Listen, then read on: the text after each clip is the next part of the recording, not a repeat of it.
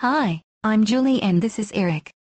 We're here to have a discussion about technology and how it affects our lives as discussed in with Week 3 with Jason Bridges. Well, GPS technology is really one of the topics that interest me.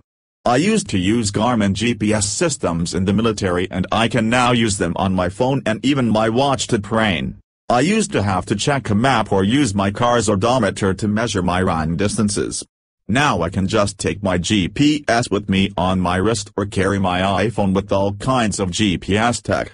GPS systems operate with two pieces of equipment. Satellites and GPS receivers work together to plot locations. The distance of a satellite transmission tells a receiver location. GPS is great for business people who spend a lot of time on the road. It's important to remember that GPS systems require an open view to the sky to access satellite networks. Technology has evolved so much in a short time. For instance, my job at American Greetings requires the use of a wireless computer, specifically a Motorola MC65. The MC65 allows me to do my job more efficiently. I can scan a barcode for a product and instantly be notified of the location.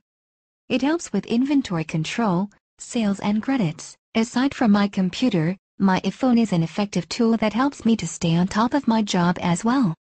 I can make phone calls, check emails, text, and visit the company website. That's great, Julie.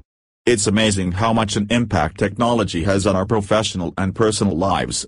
Technology allows businesses and people to be more efficient. You're exactly right, Eric. The internet has helped create a direct connection to the consumer that is more open, efficient, and makes shopping in your underwear a breeze. Julie, that's exactly right. Databases and other applications also make companies more secure and allow them to help their customers more efficiently. I can't imagine how many mistakes I would make at work if I had to keep up with documents and records in filing cabinets.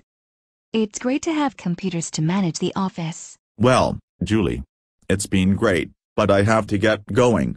Thanks for the coffee and the conversation. If you're up for more, Brian may be tired of talking to that chair.